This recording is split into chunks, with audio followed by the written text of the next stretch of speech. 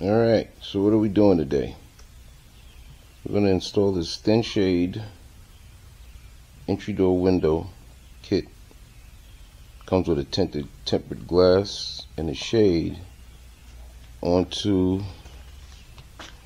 the Bango bus. I know it's been a while since you guys seen this thing, but it's still here, still active.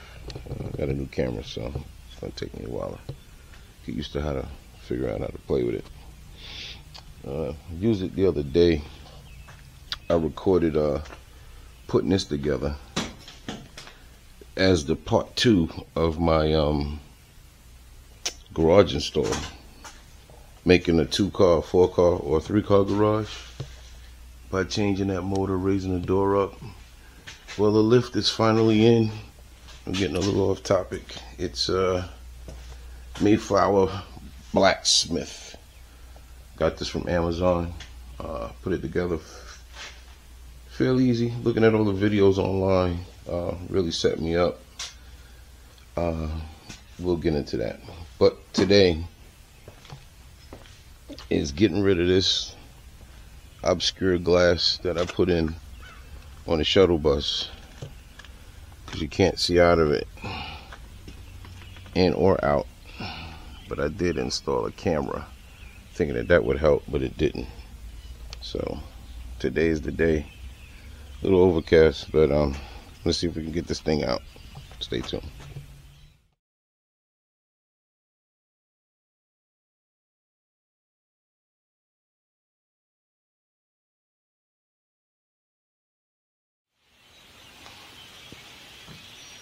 Alright, as per these instructions, they want you to use blue painter's tape.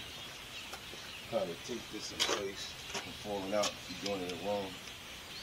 And as you can see, I am doing this alone. Really not that bad as it should be.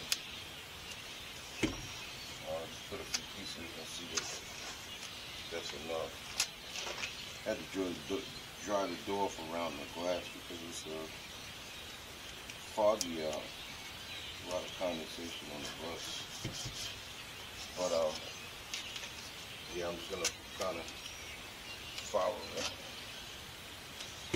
What I've seen people do on YouTube. A few people already did this, but I didn't see anybody have this door in the front of their bus. It's always in the back of the bus as a rear door. But in my case, I took those bifold doors out and I didn't like them. It made a lot of noise. So probably gonna be stopping and starting every now and then. Get these clips. Particularly came with this thin shade kit. You need these little plastic release tabs. There's a slot in the ring, in this ring, and it goes in there. You push them in, and it releases a clip.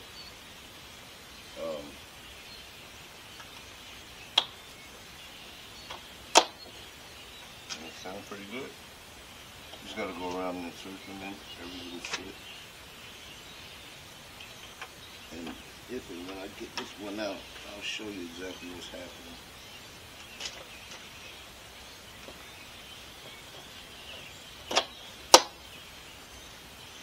Got a few of them all the way around.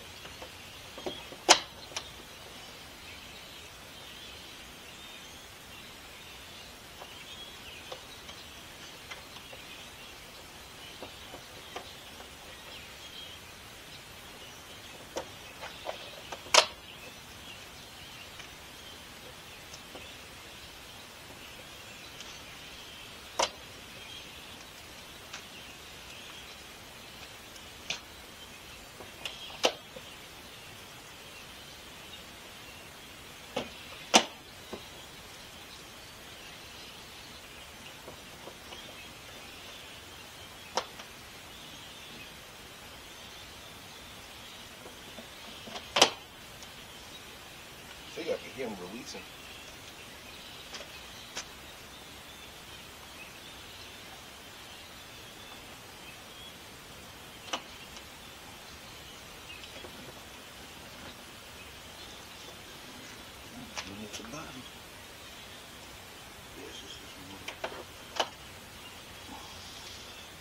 I know.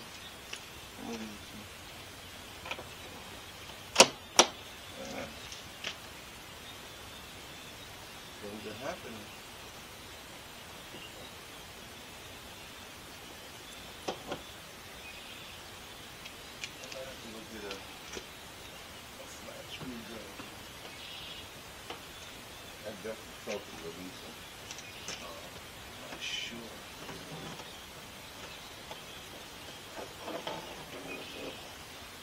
I'm sure that's gonna bite me. I'm gonna get a stool and see if there's something up there.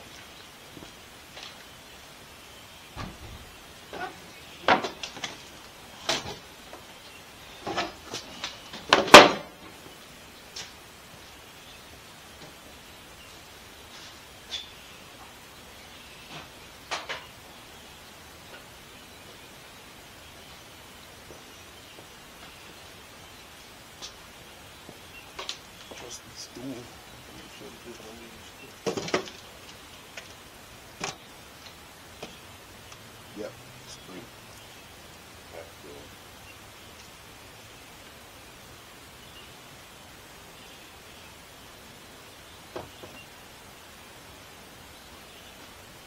Swing it a little bit.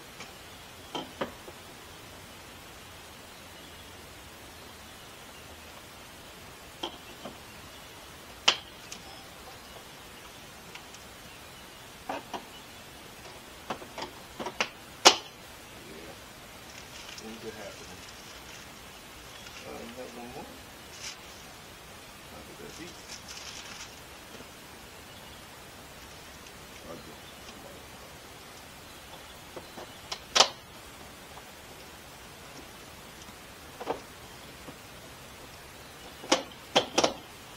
Wow, yeah.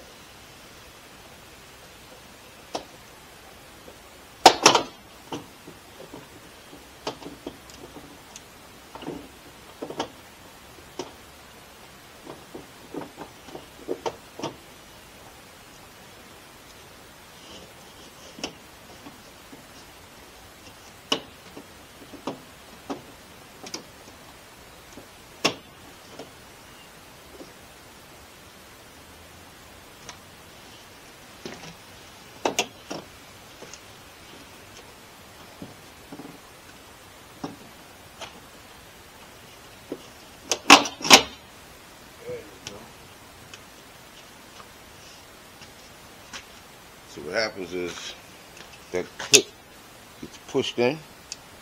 It has a little groove that fits in the groove, and it holds the clips open.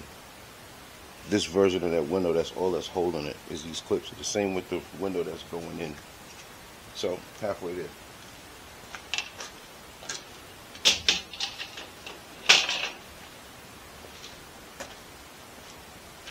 And I should be able to push the old glass out if I'm careful.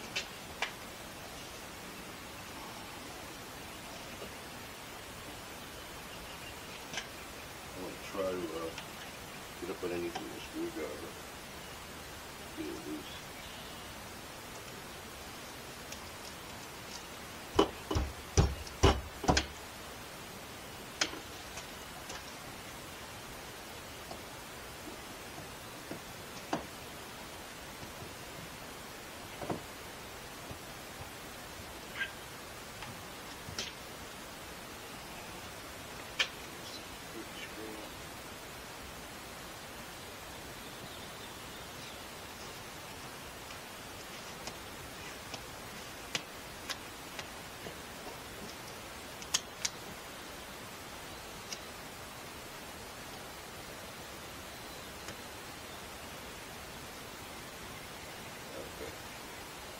Yep, it's gonna come out.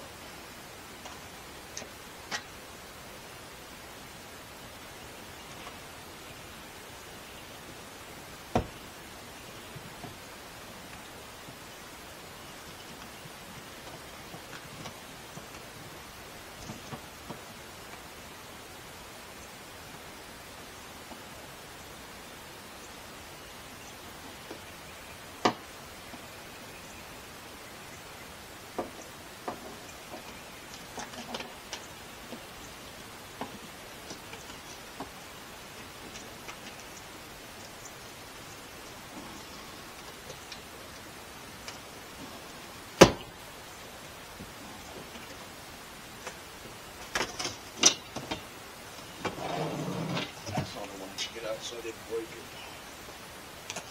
You can mess with the plastic on there.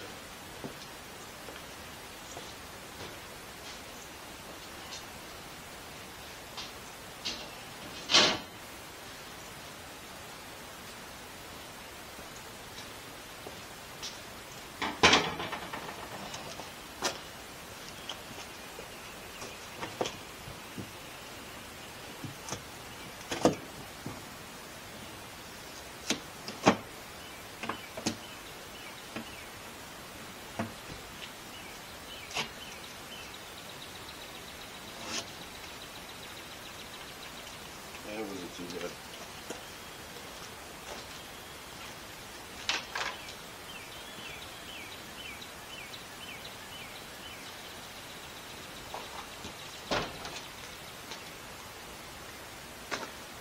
What they tell you to do next is get some alcohol and wipe off the old adhesive that's around the glass, because the kit, if you choose to do this, you'll see that it comes with the adhesive on it already, and it's adhesive on the outer ring, and then it's adhesive with a tinted glass goes, but it comes assembled. Just assembled, just to put it together. But so far, not so bad. It's just like everybody else's install. I wish that I could have. I wish I had more time to do research when I was looking to see if I could have got a glass that opened and closed. So what I'm doing now is just like alcohol to get the residue off, so that replacement glass can stick and be leak free. But like I was saying, if I had the time, because everything would use rush. Everything's the day before. And I'm going out to Cecil County tonight to film some drag racing. I wanted to do more to the bus, but it's so foggy and wet, I need to get underneath it and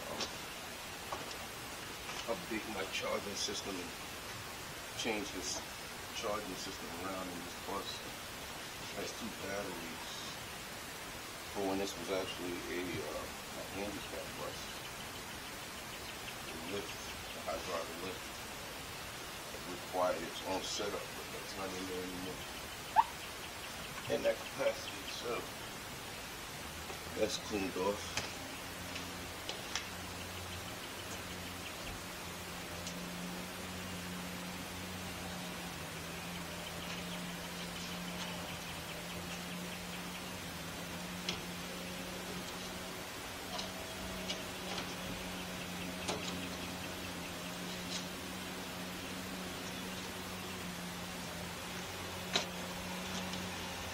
So what I just did was I installed the tinted glass in the frame. It didn't come assembled. I'm going to make sure that the glass is centered in there. And it is. I'm going to put some more of that painter's tape on this to keep the glass in.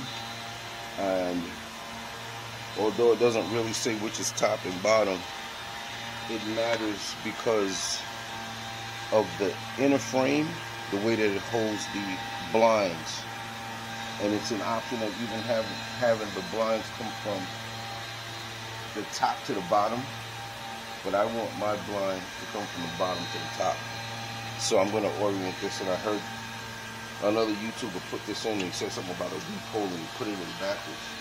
I don't see that in this kit, so I'm not going to think it's a problem.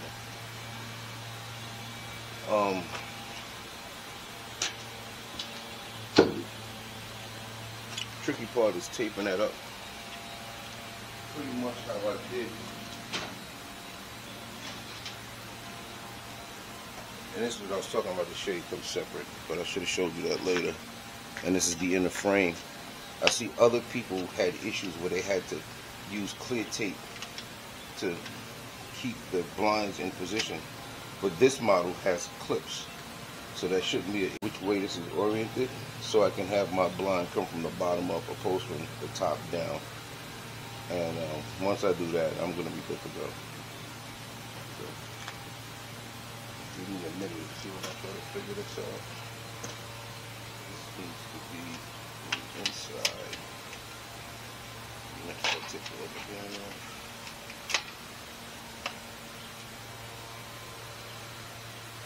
And you might as well just go ahead and put it in place now. So it can just get installed.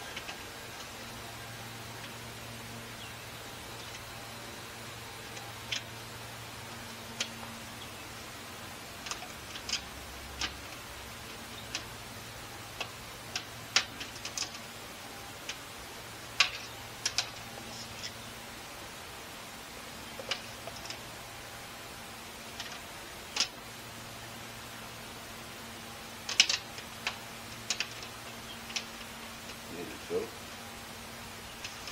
this will get put in place like this.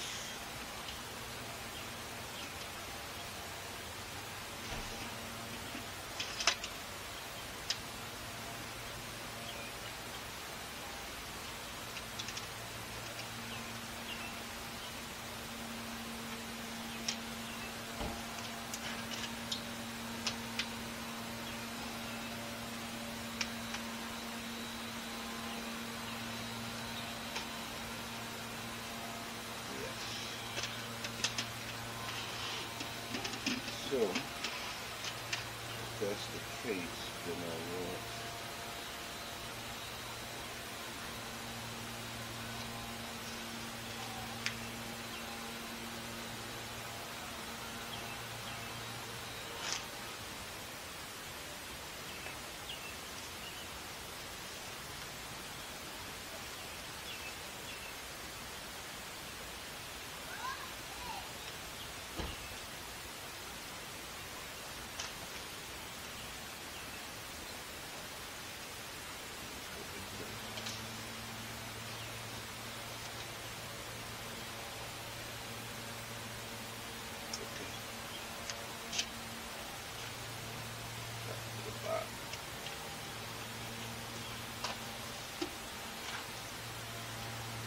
so this is going to be the top for me.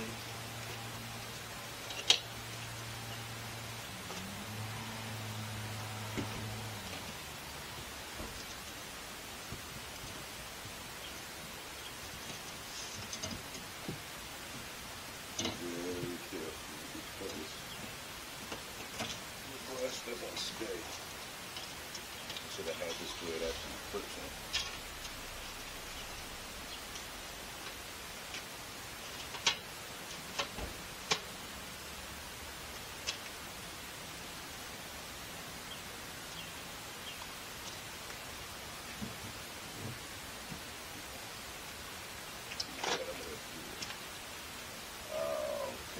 Is going to be upside down and writing, but it doesn't really matter to me. That won't really matter to me. Try to put some of this blue tape on here.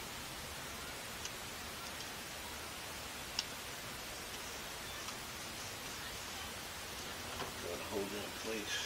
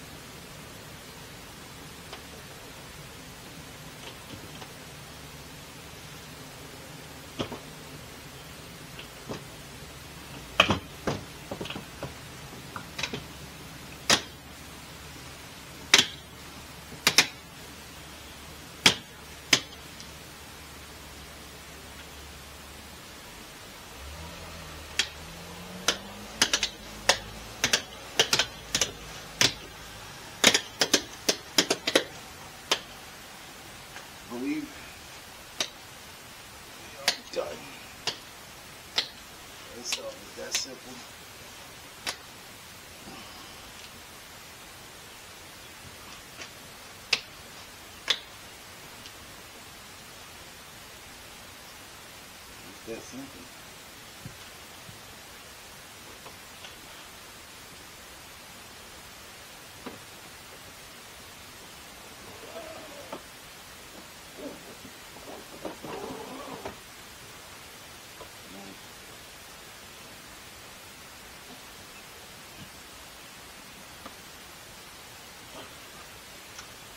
Very nice.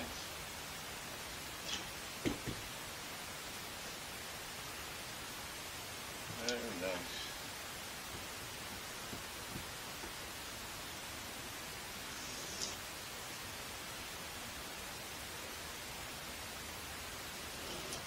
And that.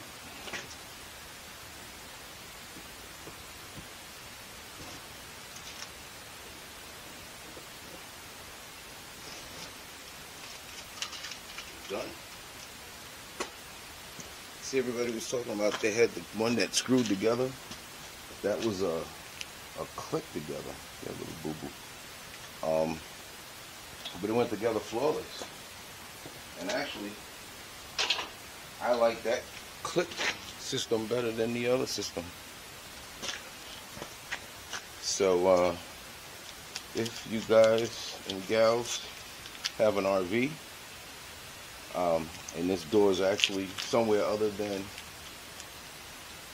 usually they're in the rear or in the middle, but because I took my bifold doors out and I put this door in, again with that obscure glass, I thought it was on camera, sorry, that glass was like glass that you would find in a bathroom, that it lets in very little light and you can't see in or out of it.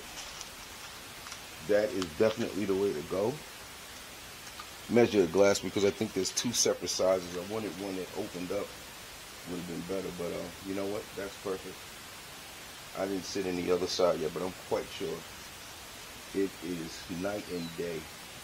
I'm going to take it off the mount and you can see the function of the shade. I hate that.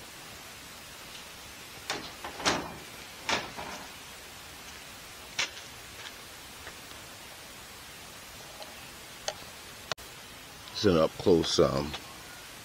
Like I said, it comes with silicone already in place, so you're not laying beads of silicone. And I trust what most people who made videos putting this glass in their RV said it doesn't leak, and it was already silicone around where the window went. The only difference, if you can see, I don't know if you can, right here. Here's my finger. You can see the writing is upside down, but I did that because I wanted the shade to come instead of from the bottom up, from the top down. And now that I did that, I wasn't sure if it was that way I wanted it or wanted it to come from the bottom up. It doesn't matter. That's gonna greatly improve my driving experience with this. No more driving it out of the camera. The black frame kind of coordinates with all of the other black frames around the bus. So this